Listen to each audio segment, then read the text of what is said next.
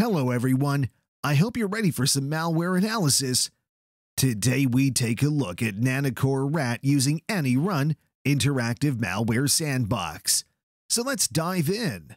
The virtual machine launches instantly, and in a couple of seconds we already see two processes created in the tree.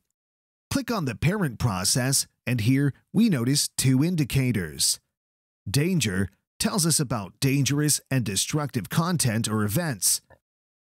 And the second indicator is warning. It advises us to notice the unusual behavior of the process.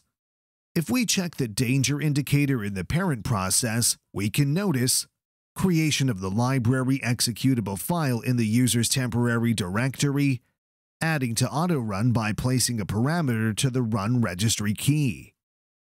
Executable files, including those added to ANY.RUN, were created immediately after starting the process in the user's directory. Warning indicators content includes unusual actions, such as restarting itself, creating files in the user directory, reading the system's name, sending requests for supported language settings. Now, let's move on to the child process. By this time, it's already got a NanoCore tag and, like the parent process, it has two indicators. The interesting thing is that the danger indicator shows us that a sample tries to connect to a remote server. Perhaps it needs to get the instructions, download missing files, or send stolen data to crooks. Do you need more details? Click on the More Info button. The first tab, Modified Files, displays which of the files have been modified in the system. There are run.dat, catalog.dat, etc. On the Connections tab, we get data about NanoCore's C2 server, its IP address, and the country where it's located. In our case, it's France. The Network Threads tab shows the detected threats by the Suricata traffic filtering system. Note that the first network request was made right after 529 milliseconds, after the child process had started to run. And also, we see NanoCore sending a lot of keep alive packets to communicate with the remote server. If you want to know about the modules that have been loaded into the address space of the running process, turn to the Modules tab. ANY.RUN's interface allows real-time monitoring of all connections created by the malware. Let's go to the Connections tab. Here, the NanoCore malicious process is connecting to an untrusted IP address. The IP reputation is displayed in the corresponding string.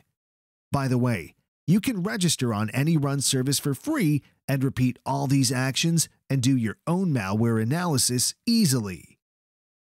Now it's time to check the DNS Requests tab on the main screen. There we can see all the DNS requests created by NanoCore.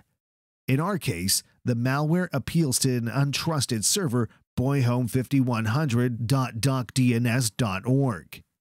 The Threads tab duplicates information from Suricata rules, and we can see more detailed information like keep alive packages by clicking on the corresponding line. NanoCore, as other malware, creates and modifies various files on the system. Take a look at its manipulations and changes in the Files tab. And here, ngekip.exe file has been added to the ANY.RUN. Go to the Static Discovering window to view the content and detailed information about the created files.